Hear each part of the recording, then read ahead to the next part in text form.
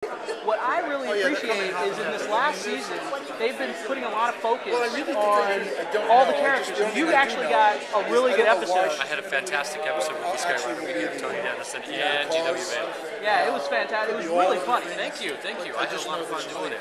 Yeah, so can you tell us anything about where you want your character to go now that you've had that episode? Well, the writers have been very generous in affording me this opportunity to do more and to explore more of the characters, and hopefully we'll get to meet some of us family, which I think is going to happen. And just kind of getting to stretch my wings a little bit.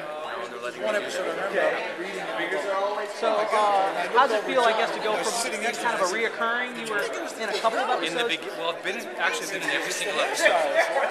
Even the pilots. I watched the pilot. I'm trying to remember. I wasn't Buzz in the pilot. I was a detective in the pilot. But then from episode after that, I was Buzz Watson. Okay. So yeah. But I hear what you're saying. I was sort of like in the background, kind of yes ma'am here, yes ma'am there. And as the time has passed, they've let me do more and more.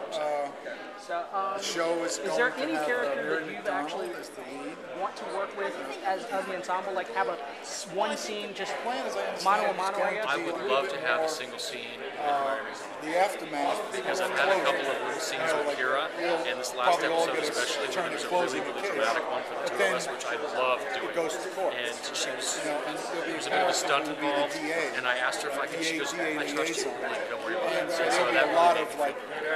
But I would love to go hand in hand with this. She's very intimidating. Oh yes, she can be. But she is such a little sweetheart inside. Between all the characters. What are you looking forward to in the spinoff? More of the same. More working with these guys. The more stories. Obviously, you must be doing something right because the ensemble keeps getting nominated. Thank you very much. Thank you so much.